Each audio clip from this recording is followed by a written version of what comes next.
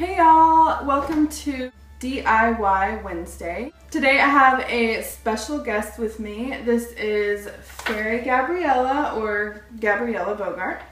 She has her own channel. It's youtube.com/FairyGarbiela, so go check her out. And this video will also be up on her channel.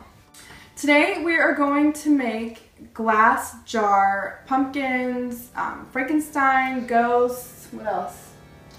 Cat. This is the first one we did and it came out okay, so we're going to try and do some more a little bit different. These are the supplies we're going to need. We are going to need some acrylic paint, a couple of jars. And you can get these jars at the Dollar Tree or the Dollar Store. They're $1. Dollar Tree has these actual stripedy pumpkin shaped jars, so they're perfect. And you'll need some key light candles, one for each jar. You'll need some sponge brushes. If you want to add googly eyes, you can. You can get colored ones. I'm just using the big ones so you can actually see the Google eyes.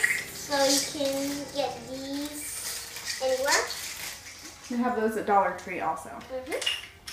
And you need some Mod Podge. And if you like, you can use stickers to help you out with shapes and with the characters or Halloween stuff you need. If you don't want to make like a cat or a pumpkin, you can just paint the outside of the jar and then put stickers on it. So let's get started. These paints are about $4 for, you get all the primary colors plus a few extra colors. Now be sure you put a nice and thin coat because you want the light to actually shine through the color. Like this, Mom? Yeah. Try to paint up and down.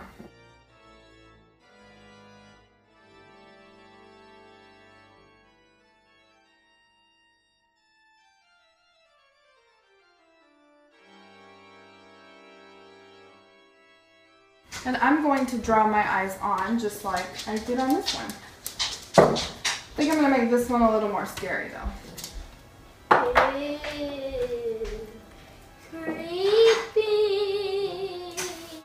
Make sure the orange is dry or it will not work and the orange will come off. So next, while we're waiting on all this to dry, we are going to Mod Podge. Make sure that your black is completely dry before you Mod Podge over it. So right now we're going to work on the other side. So make sure when you Mod Podge, you do a nice thick coat, real gentle. Don't press hard or the other paint will come off. So it's going to look like that. And I'm going to go all the way around, being very careful with the black, making sure I don't see any shiny spots and making sure that it's dry before I Mod Podge over that. Here we are. They have Mod Podge and we're just waiting for them to dry. And don't forget to leave the comments below and tell us which one's your favorite. My favorite is Frankenstein. If you do these, send a picture to my mom's Twitter at Madison Bogart.